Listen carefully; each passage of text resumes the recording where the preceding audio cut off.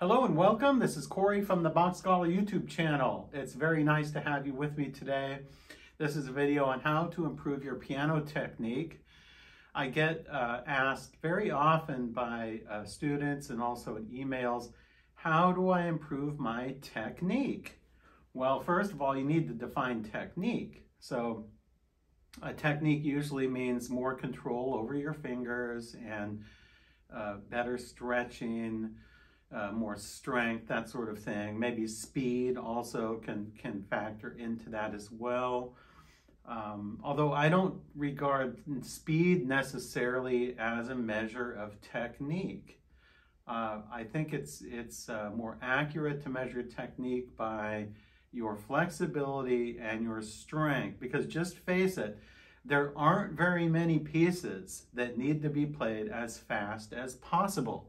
Okay, there are some, but not very many. When you take all the pieces for piano in the classical music repertory, you know, probably 3% or less of all the pieces need to be played as fast as possible. So speed isn't necessarily something that means technique. Just because you can play fast doesn't mean you have great technique.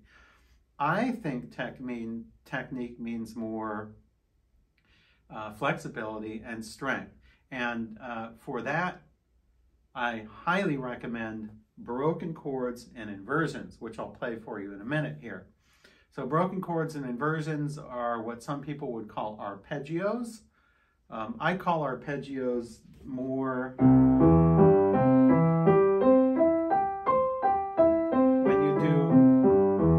multiple octaves like that of broken chords. That's what I refer to as arpeggios, and many other piano teachers do as well.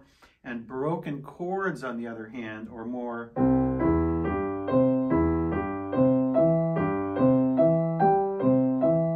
the four-note chords with inversions. So I would recommend learning all major and minor keys with four-note chords and inversions in major, minor, dominant seventh, and diminished seventh. Those four, there are more patterns as well, but those are the four most basic ones, chords that you'll find in music. So in practicing broken chords and inversions with 4 and 5 notes, because the seventh chords have 5 notes in them, and they'll have one more inversion, by doing that in every key, major and minor, you're also improving your theory skills. And a lot of people don't realize that, but your theory skills. So if you can play all the major and minor broken chords in all the keys, you have potentially a lot of knowledge in the area of music theory. So if you can't do that, you're going to have problems in music theory. So you're going to be able to recognize chords faster in all their inversions if you're able to do this. So it kills two birds with one stone. You're improving your piano technique, you're improving your flexibility, you're improving your strength, you're improving the way you use your fingers, and at the same time, you're improving your theory skills. Now, don't just rush out and buy this book, okay? I know that, you know, I like people to buy my books, yes. The Holy Trinity of Piano Technique is one of my bestsellers. A lot of people own this. It's a great book.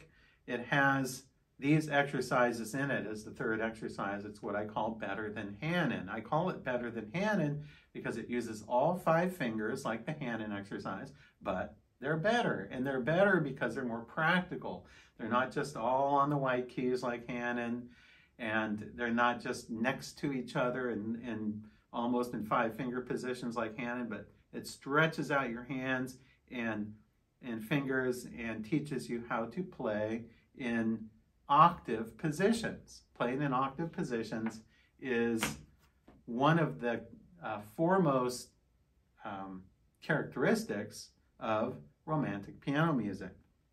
So if you want to play Chopin, Liszt, Debussy, those kinds of composers, then you need to do this exercise all the time, daily. So now, what I'm going to do is I'm going to put on a metronome here on the computer, because I usually use my metronome on my phone, and I'm using my phone to record this video. So I'm going to put on a metronome here at 42 beats per minute.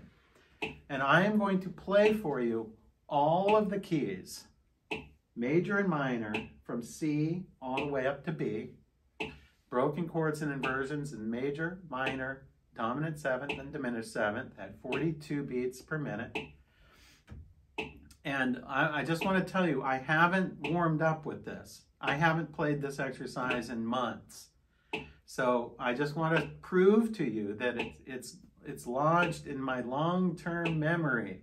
It's not just something that I had to work up for you for this video, but I've been cold. I haven't even played the piano barely for several days, actually, because I've been working on lots of other things. So without any further ado, here is broken chords and inversions from C to B, and in other words, the Better Than Hanon exercise, which I sell in the Holy Trinity of Piano Technique. This should be done memorized. All technical exercises should be memorized. Do not read the sheet music for this. Maybe one time through. You know, you can look at the sheet music a few times, but try to get away from it because you need to do these memorized. So here we go. It also improves your rhythm, by the way. So that's another element which I forgot to mention. Feel the beat first before you start.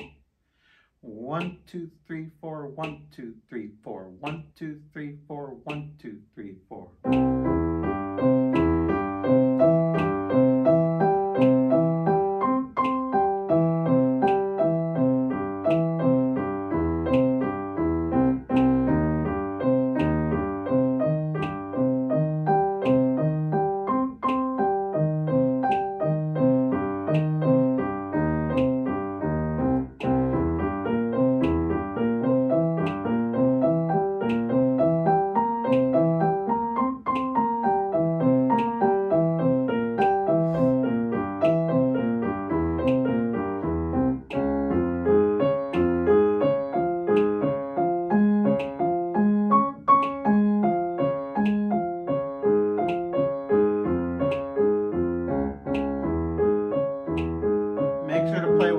Fingers, and do not overlap notes.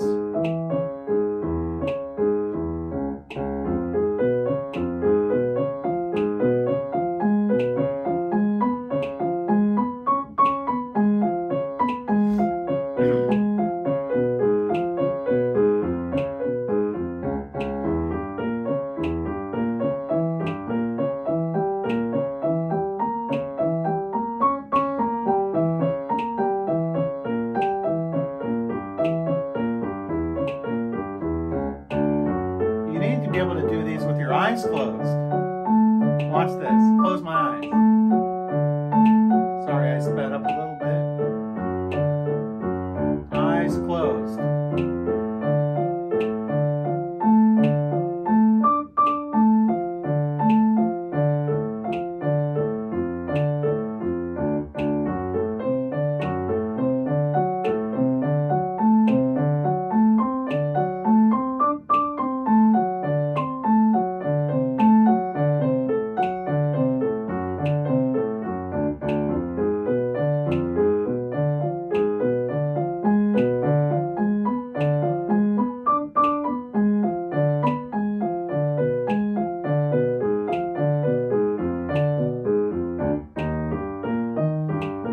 I can do every single key with my eyes closed.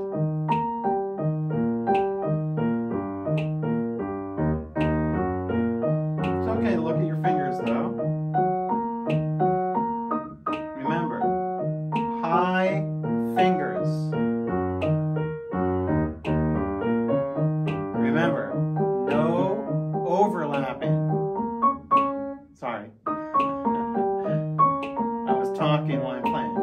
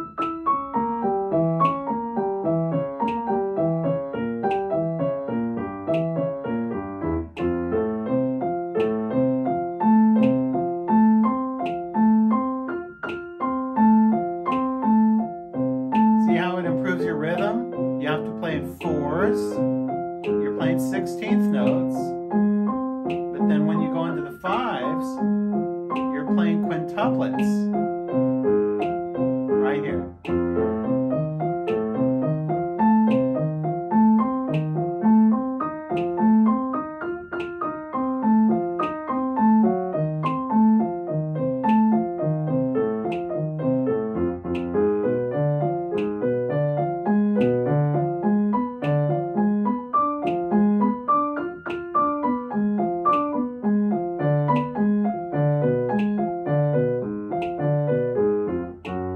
Close my eyes again.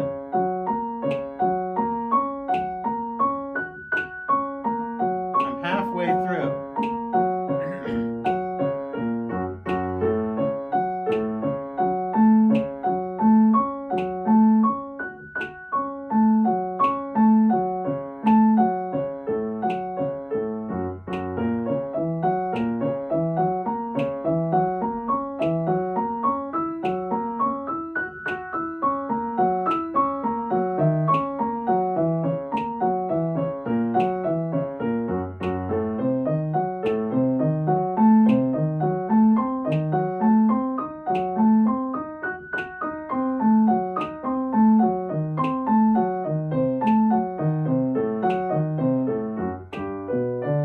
You need to be able to do these so well, you can play them while you're sleeping. If you can do that, your music theory skills will dramatically improve because you'll be able to name chords right from the beginning.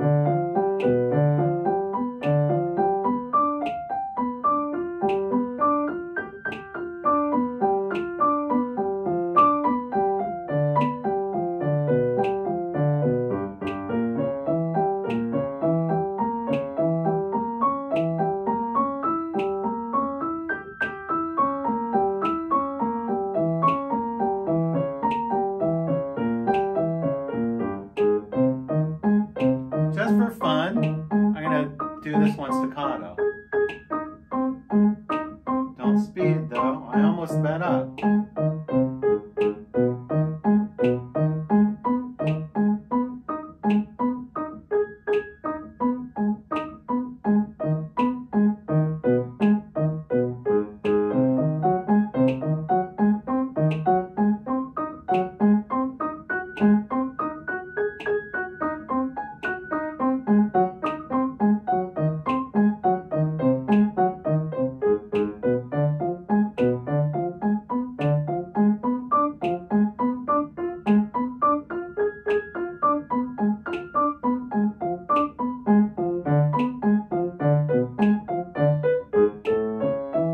It's good to do sometimes staccato. I wouldn't do all of them necessarily staccato, but every now and then do a staccato one, just to keep it interesting.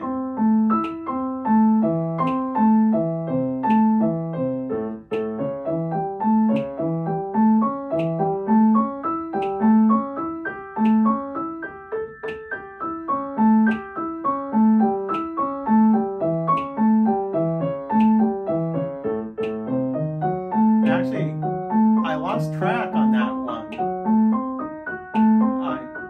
I think I may have missed the minor. I'm not sure.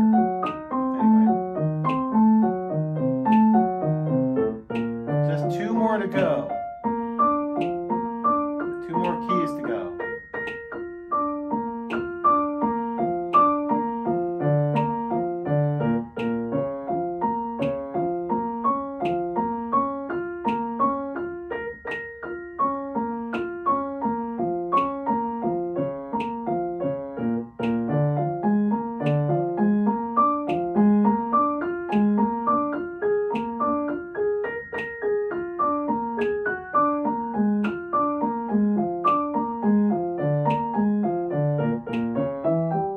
Made a mistake. It means I have to go back and do all of them over again.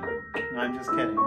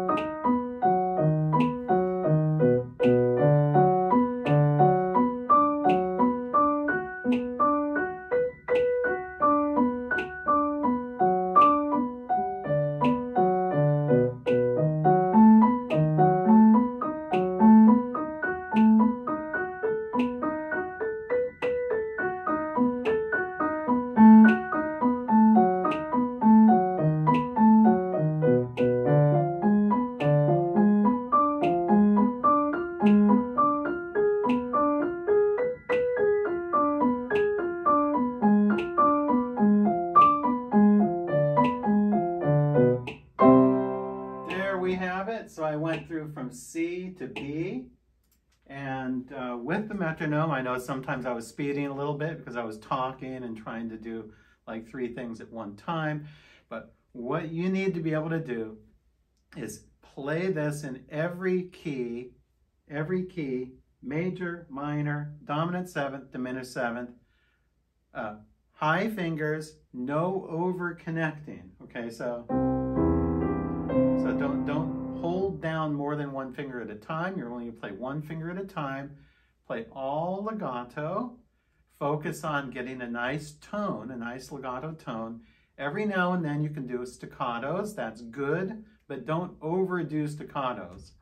Legato is the most beautiful touch for piano, and it is the default touch for piano.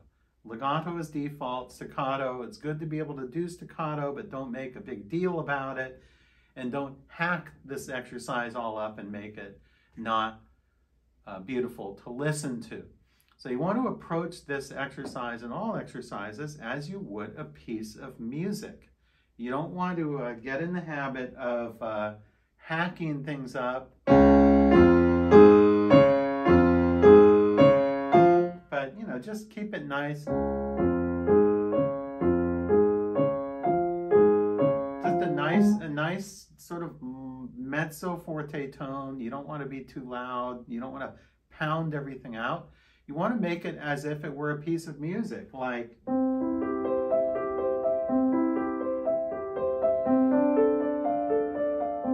Do you hear my nice tone in that? So you want...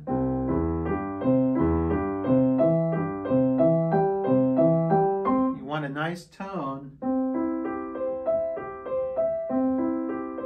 the same tone as you would get in a nice piece of music. So that's my little lesson today for you on how to improve your technique. I strongly stand by these exercises. You need to learn them memorized, and you need to do them every single day. I guarantee you, if you can play the 4- and 5-note broken chords and inversions in all the keys, you will shoot way forward in your piano playing skills. I guarantee it. So thank you for joining me today, and until we meet again.